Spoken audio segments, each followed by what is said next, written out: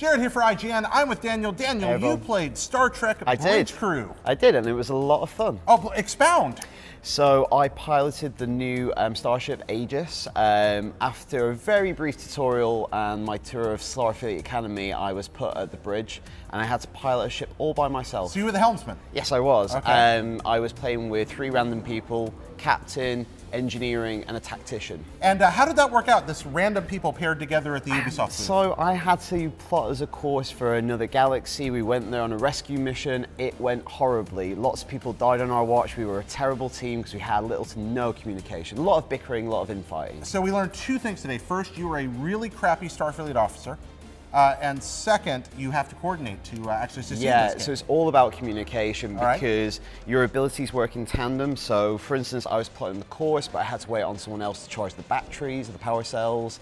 If we wanted to beam people aboard, we had to put the shields down, which left us vulnerable to Klingon attack. Oh, Klingons attacked? Very stressful, yeah. So were you destroyed by the Klingons? We weren't. We managed to get away, but we didn't rescue everyone, and maybe some stuff was on fire. Okay, so there was some fire. Oh, yeah. Do you have the bridge explosions, like the Star Trek throw you out of your chair? There's a bit of turbulence, there's a bit of fire. Were you ever tempted to leap out of your chair and roll Star Trek style? I was tempted to walk away from the rest of my crew. Oh, so the rest of your crew really There's a lot of infighting. I think the captain should have done better. So were they just not taking it seriously? Yeah, one person definitely wasn't. They kept putting the shields down all the time. So I talked with some of the creators today, and one of the things that I heard was that you don't actually have to have 4 people to play this. So they're going to have AI officers available.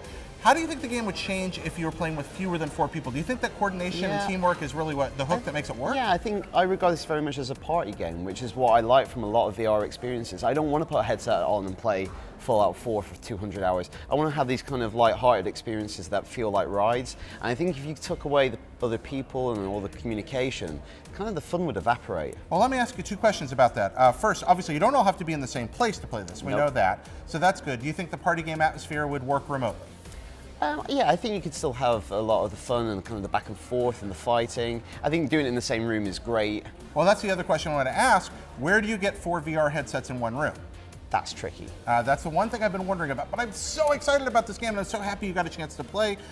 Any final thoughts you want to share with the audience? Pay more attention when you're in Starfleet Academy.